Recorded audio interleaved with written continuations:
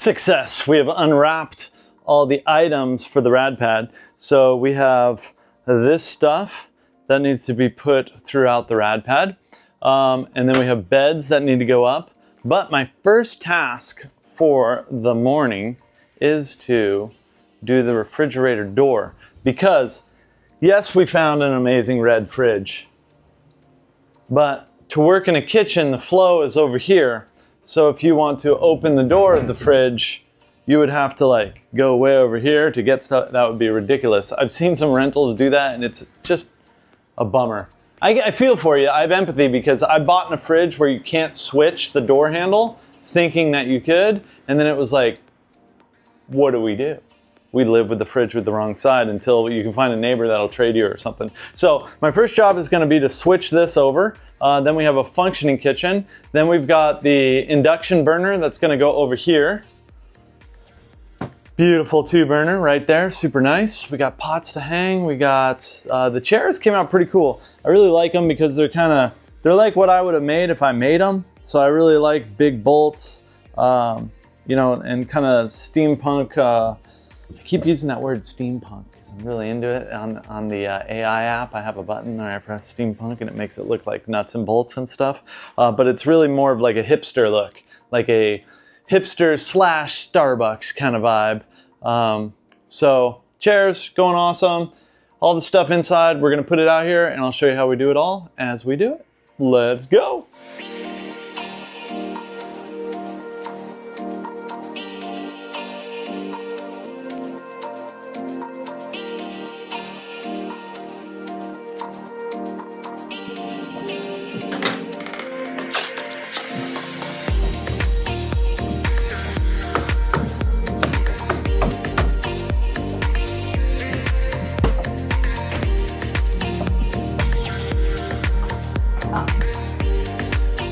So now the fridge is functioning in this kitchen, so the doors now open easily so that you can get to the freezer and the refrigerator while working from this direction.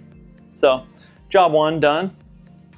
I think the next is a mirror in the bathroom. So first of all, where should this tall mirror go? There's only one wall left, so it has to go on this wall. But on this wall, there's a sliding door that opens this way on the outside. So there's no room to put the mirror on the sliding door, or the door would have to be out further than it already is. So it has to go on this wall.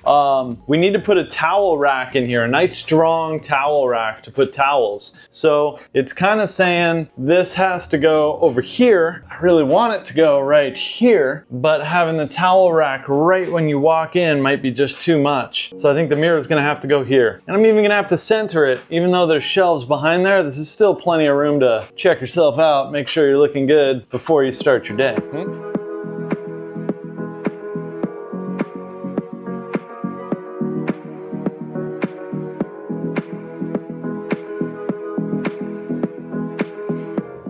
Mirror is up, 3 inches from here. 3 inches on the bottom. Looks fine, looks great.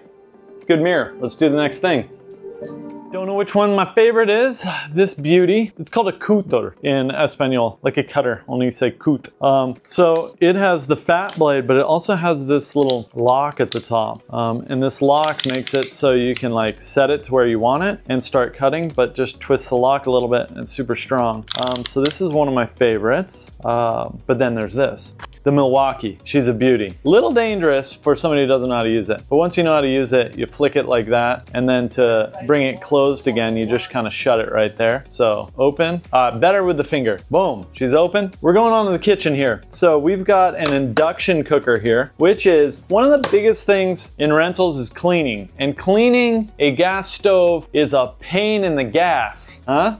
Cleaning this glass top is a joy. So I'm gonna open this up, set it up there, and I think we're gonna do like coffee machine, that sort of stuff, rice pot, and then we do need a blender. Yeah, and a blender all here, and we're gonna have to hook up power. So we're gonna see how we're gonna do that. The countertops and the electricity were well thought out, but they need to be rethought out. So we may have to move this box up and then install this here so we can plug everything in or come up with another solution, but that's what we're doing right now. So just getting ready, set up, rent ready. So everything's easy to use and easy to clean.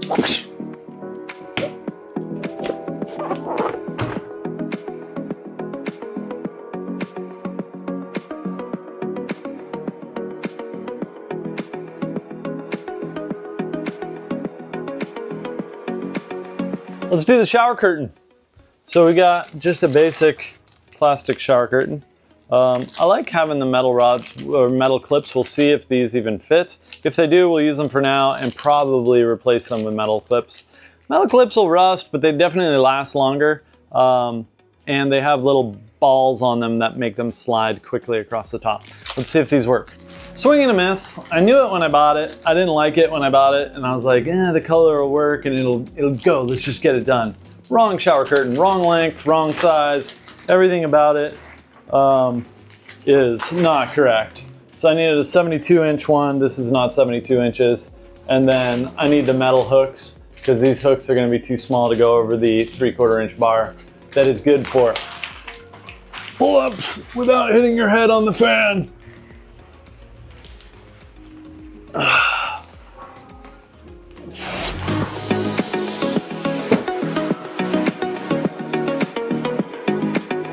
Next up, we decided to go with the single-use shake to go blender.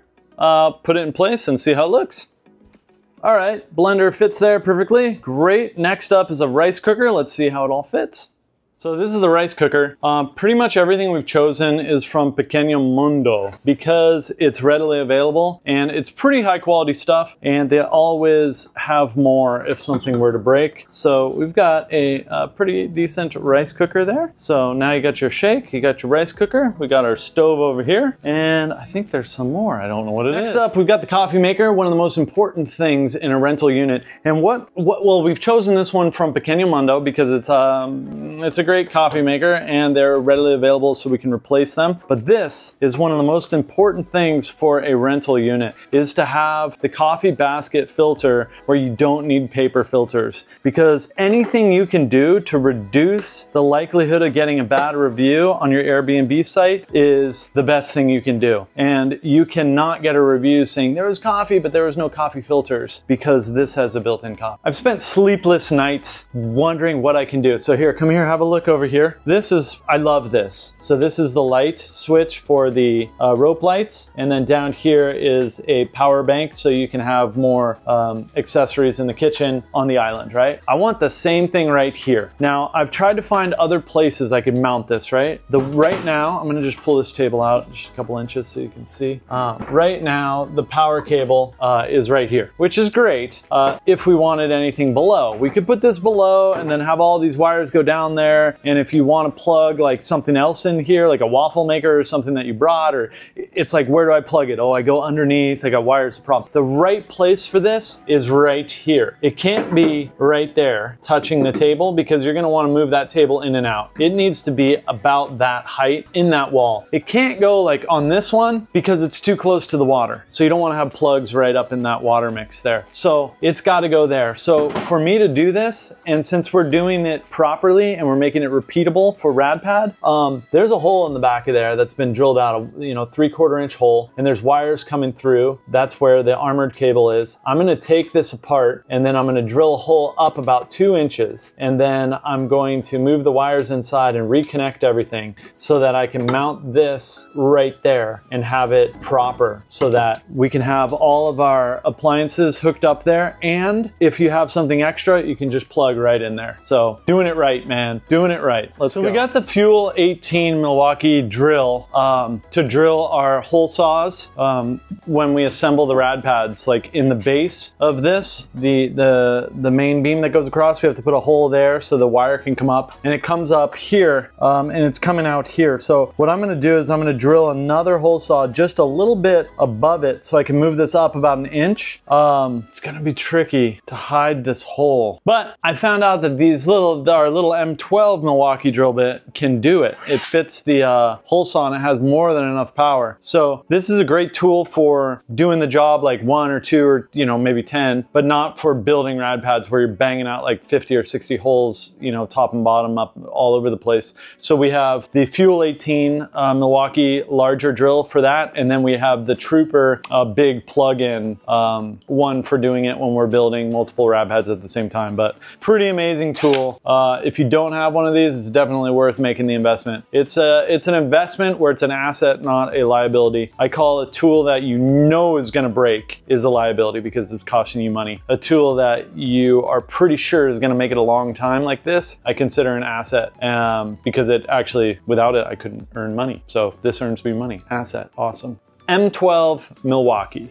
All right, I made two mistakes. First mistake was I took a small hole saw bit here and it didn't need to be as big as the LB. Over here, the LB comes out and you can see it's thicker than the hole saw I made. And because I thought I could just slide that wire up there and tighten it in, but obviously this has to go inside as well. So now I need the hole to be the same size as that. But the way a hole saw works is it has a pilot hole in the center of whatever you're trying to drill. And that's the guide for the saw to cut it out. So you can't just put a bigger hole saw in there. You have to use a cone bit. The second mistake that I made was that the M12, which is great for drilling all kinds of things, holes, wood, screws, anything, you know, a little bit smaller. But we actually do need the M18 to be able to drill this hole, and especially because now I have to use a cone bit, whereas I would take the hole saw bit with the other hole saw pilot screw, put it together, and that's the correct size hole that I need. But since I already made the small one, I can't use this. And I should have used this with the M18 right off the get-go, but my brain wasn't working right. So now I have to use this step bit to kind of get through big enough to be able to get the conduit through. And in order to do that, I tried with the M12 and it just doesn't have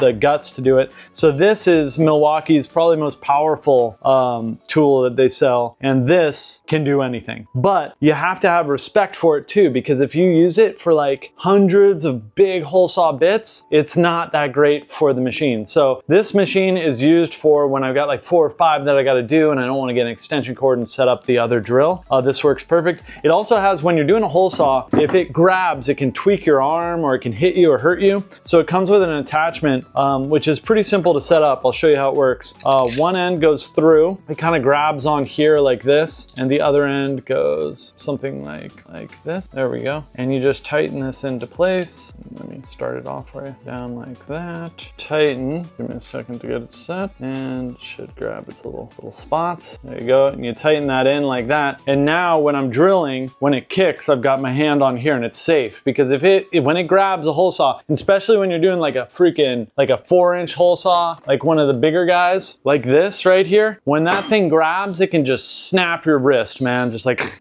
so you need something to hold on to do it properly. So I'm gonna put it on just because I don't wanna get hurt. Getting hurt is so much slower than doing it the right way from the get-go. Same goes for like eye protection and ear protection, all that stuff. It's just faster to put it on. So I'll get this set up and then I'll drill a hole for you. So now I'm gonna try and get this in there and step bit it so you can see.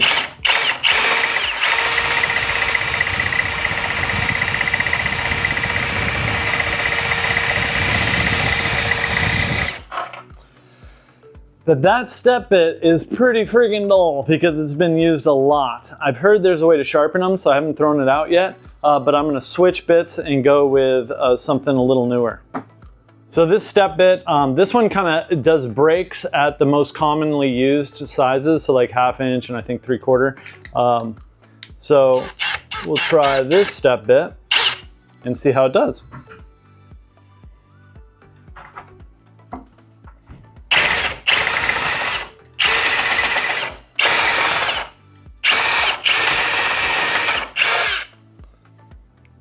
The answer is much better. So the right tool, the right bit, the job gets done perfectly. All right, so there's always a little more than expected whenever doing anything. So now we've got the electrical outlet back in place and I've taken out the extension cord that was there for plugging in, and we're gonna install power outlet. The power outlet is gonna be about almost exactly 1 inch above the counter. So that gives enough space to put a rag under there and keep it clean. And also the table's gonna hook onto the wall so that it can be unhooked for cleaning, so that cleaning is absolutely honestly the most important part in running an Airbnb is how do people clean it, how quickly do they do it, how easy is it for them to do it, and how good is the end result. So making sure that the table can move for them to clean under it is important, but we've also spaced the shelving on the table up high enough so that you can get your mop and broom under there without removing it, but we're giving them both options. So in order to mount this to the wall, I have to kind of take this whole thing apart, all the screws and everything, and then screw it into the 3x3 beam here, and then put it all back together and wire it together, and then it's done right. So another 5 minutes and I'll have her done right.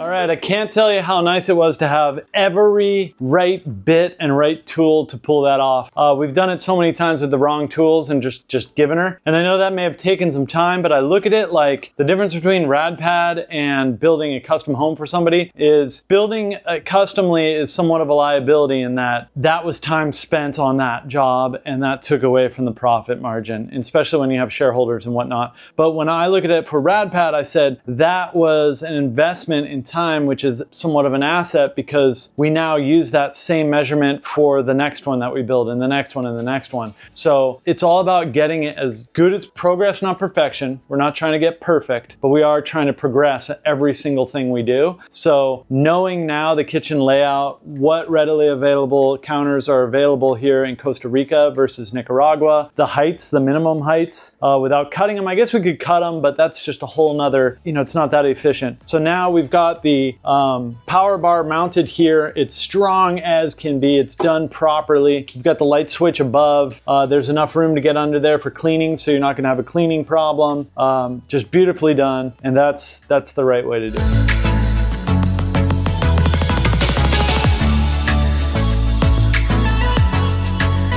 Alright, so we're mounting these shampoo and conditioner dispenser in the shower. We're going to put one here and one here. The reason that we're mounting these and having them is for efficiency in the changeover in long-term and short-term rental. So not only is it easy for the customer, but it's easy for the stocker cleaner to check if the shampoos are full. So we're going to be able to have shampoo and conditioner rent ready in this Rad Pad in about 10 minutes.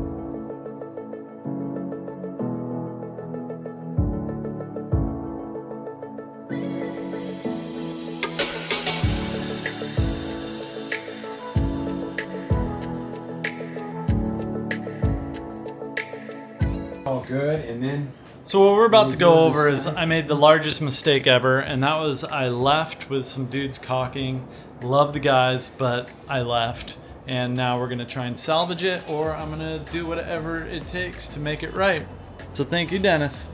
yeah, and maybe God, next time just caulk before you do the shelves and stuff. Really to get in here and do a nice little work.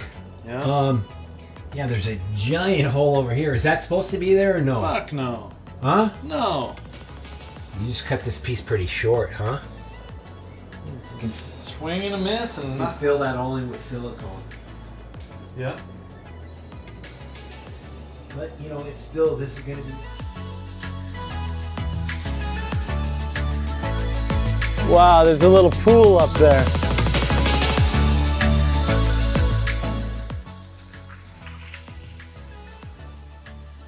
This is the end of the day. We're going to drive out to the next job site, which is up the river, and this is freaking awesome. We have to just pull over and have a look at this and just take a moment to remember that we're in Costa Rica. And this is why people come here, because it's just so beautiful. There's so many plants, so many different types. The vibrations from the plants are just, it's intense.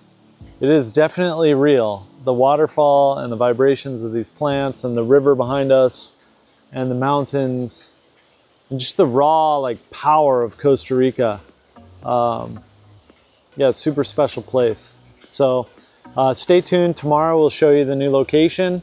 We're gonna go to San Isidro, do some more shopping as normal, and then we're gonna go out to the new job site and I'll show you how beautiful and special this next location is. Thanks for watching. Please like, share, subscribe, and comment.